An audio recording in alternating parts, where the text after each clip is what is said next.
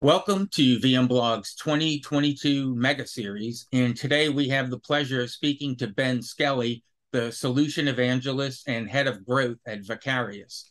Thanks for joining us today. Thanks for having me.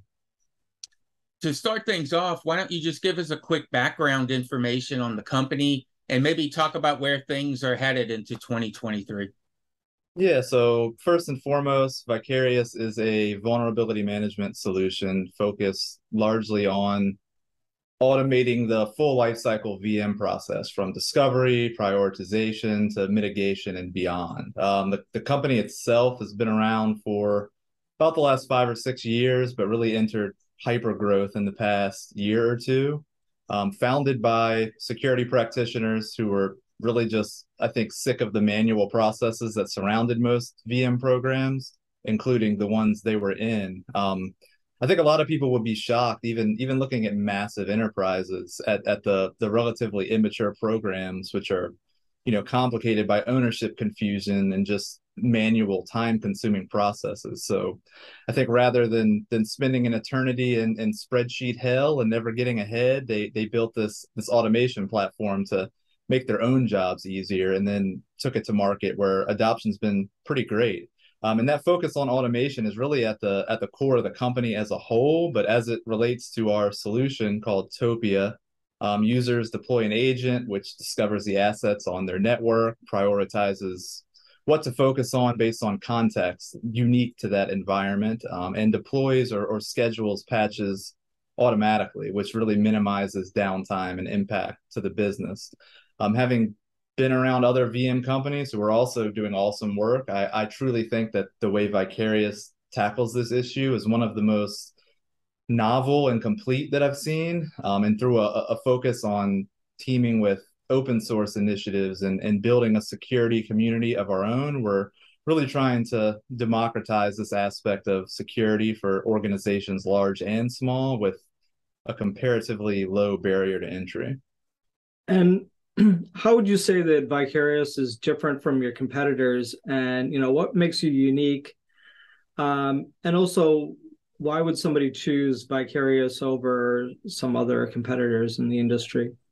So several ways, but I like to take a step back here, as it's a pet peeve of mine ever since I got involved in kind of the VM space. But there's a lot of market confusion around what vulnerability management even is. And I think a lot of analysts who I know mean well haven't really kind of helped the issue. And this is relevant because a lot of solutions we're grouped as competition with really aren't competitors, because we're doing something totally different. And this isn't unique to Vicarius. It probably isn't even unique to this industry, but putting us up against just a scanner or an RBVM tool or a patch management tool isn't really fair to us or really any of those other companies, because it's not apples to apples. And I think, like, thanks to first mover benefits, a lot of people associate VM with the big scanner vendors, your Tenable, Qualys, Rapid7, which are great tools, successful companies.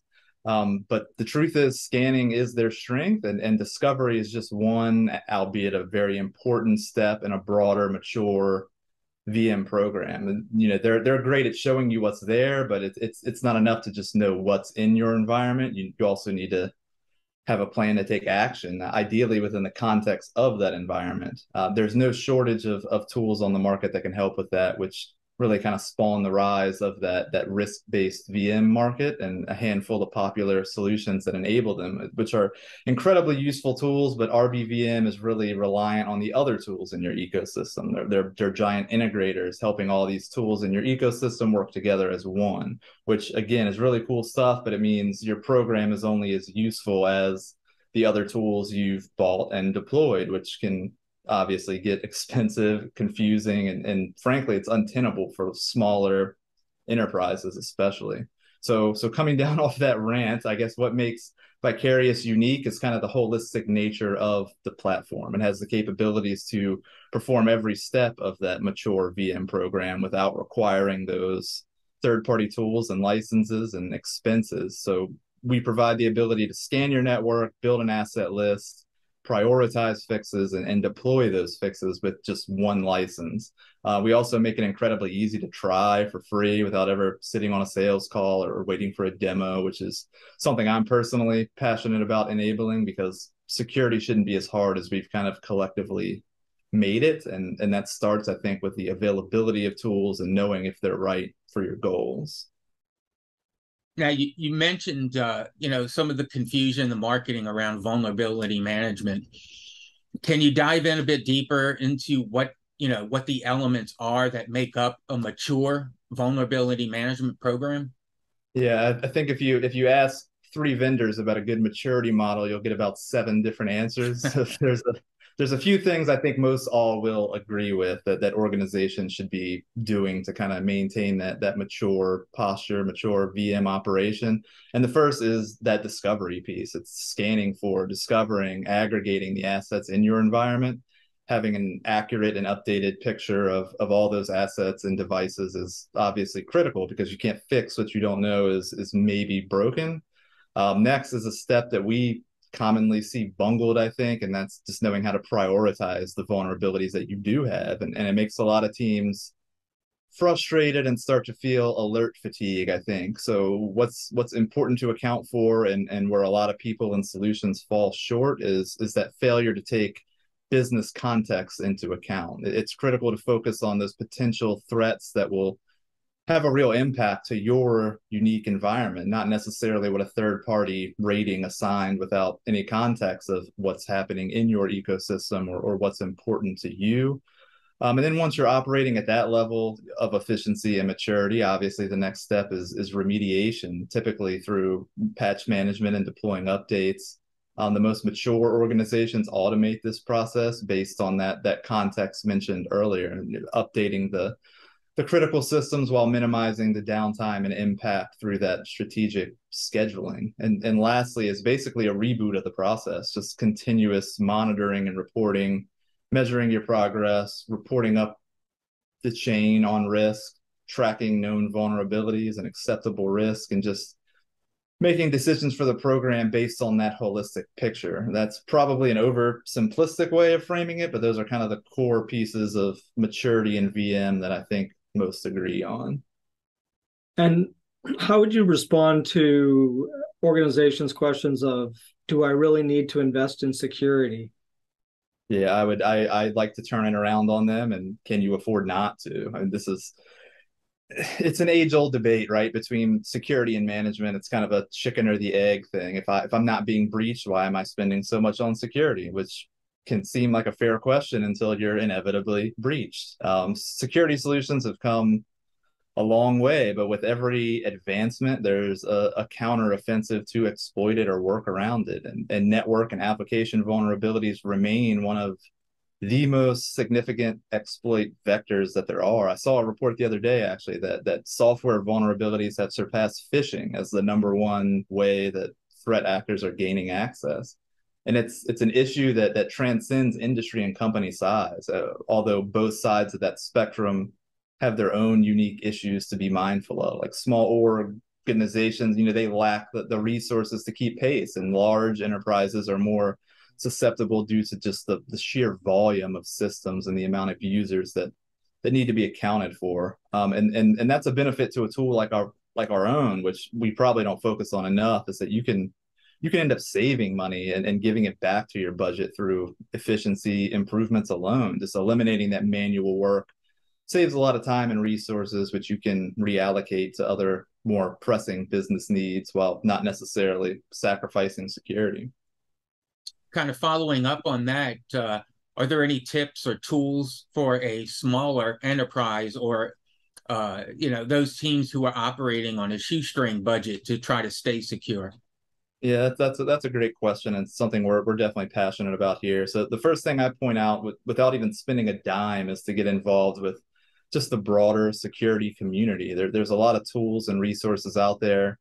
I alluded to it earlier, I think, but threat actors have always collaborated in some fashion, sharing TTPs to stay a step ahead. And we're long overdue, I think, as a security community to do the same. A somewhat shameless plug, but we recently launched a community of our own called V Society, which is free from vendor influence, including our own, as a place for security people to collaborate on vulnerabilities, share remediation scripts, and just learn and network. The goal really goes back to that democratizing buzzword and giving tools and insights to teams that wouldn't have access otherwise.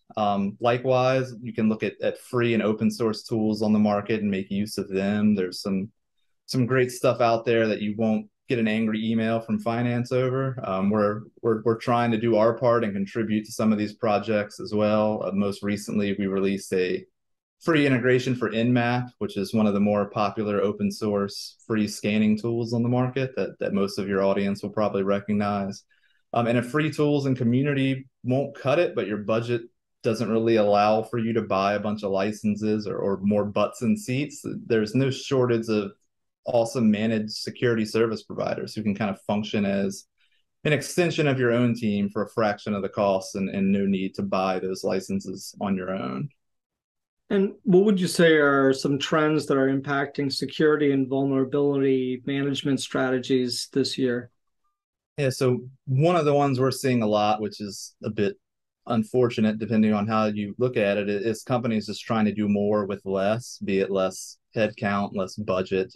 There's been a lot of fear and uncertainty around the economy and the possibility of like a large scale recession, and technology in particular has been hit pretty hard there with layoffs and then static hiring, which seems to be picking back up a little bit, but there were definitely some rough months there. I'm sympathetic to that situation because when you need to go into self-preservation mode as a company and save budget, it's easy to make the argument to cut or protect almost any department, I think. And going back to something that we touched on a minute ago, security becomes a target because if you've been doing it well, it's easy to start to question why it's such an expense center to begin with. Why are we spending money here when nothing ever happens? And of course, we know the answer to that question is nothing ever happens because we spend the money there. But many people don't want to hear that. And if the decision is between cutting a revenue generating team or cutting a team who spends a bunch of money only to say nothing happened, then it can be an easy decision to the uninitiated, I would say. So tying some of those threads together, we had been seeing the trend earlier with the integrators, the RBVM tools that kind of bring all these other tools, your scanners, your SIMs, your ticketing, reporting, threat intel, all into that one view, which again is super valuable. But now I think a lot of savvy organizations are kind of stepping back and maybe asking themselves, do I really need all these different disparate tools? Can I accomplish something similar with far fewer licenses, and how can I rein that expense in without sacrificing security? And at least as it relates to VM, I guess shameless plug number 2 are your tools like Vicarius, which can perform that discovery, assessment, prioritization, remediation, reporting, just all from that one license and one expense. Now, in your opinion, who's more vulnerable to threats in this modern digital landscape? Is it smaller organizations or big brands, and why? Yeah, it's kind of a tricky question because I think you could make a legitimate argument either way, but for different reasons, which again, I think we kind of touched on. Like smaller teams, they lack those resources and the budget to stay as secure, whereas those bigger brands just have massive attack surfaces that are just so hard to defend from every angle. And I think with humans being one of the weakest elements in any enterprise, the larger you are, obviously, the more vectors there are to exploit. So again, going back to an earlier thread of the conversation, if the smaller teams can be scrappy and nimble enough and lean on free tools and stretching their budget and leaning on the broader community, I think it's generally going to be easier for them to put up and monitor defenses than the more massive counterparts. And that's not to say it's easy, just easier. And again, that kind of assumes they're making the most of what's available to them. And maybe just to wrap up some of the key features of your product, what would you say are the 2 or 3 key features of your solution that people should be aware of? Sure. So first and foremost would be that prioritization piece. Like I mentioned, this is probably the most critical piece that a lot of organizations aren't really optimizing for today as much as they probably could. They rely on those third-party severity ratings or black box vendor scoring, which completely overlook or don't include that context of your own unique environment. And all environments are unique to a degree. So we call these X tags, where you can set priority based on any number of factors that are important to you, like known vulnerability or has an exploit or high usage is a good example. And if that vulnerability matches one or more of those X tags, you can raise the priority. So you're really focusing on the threats that actually matter to you and will have an impact. And then second would probably be the auto actions piece, which is exactly what it sounds like. It's setting automated actions on these enable your IT and security teams to automate those repetitive, tedious, and time-consuming tasks like patch implementation. So they can really kind of set it and forget it and focus on other tasks. Patching and updating can be disruptive to business units. So the other cool thing about auto actions is that scheduling piece. So you can schedule updates for relative downtimes to really minimize the impact to those business units. Well, thanks. It was great to have a chance to speak with you today and learn more about Vicarius. Where can people go if they want to find out more information about Vicarius and some of the things you talked about today? Sure. So at our website, vicarius.io, we're really big on the product-led motion. So almost nothing is gated. We're not trying to hide anything behind forms or forcing you to talk to sales before you learn more. So right on our homepage there, you can take a guided demo of the product on your own time and own terms right inside the platform. And then second would be vsociety.io, which is our community that I mentioned. It recently launched, but quite active already with great discussion. It's open to anyone who wants to be active in the security and vulnerability community, whether you're an expert already or someone who wants to learn more. So check it out. Well, thanks for being part of our mega series, and we look forward to hearing from you guys in the future. Yeah, thank you guys.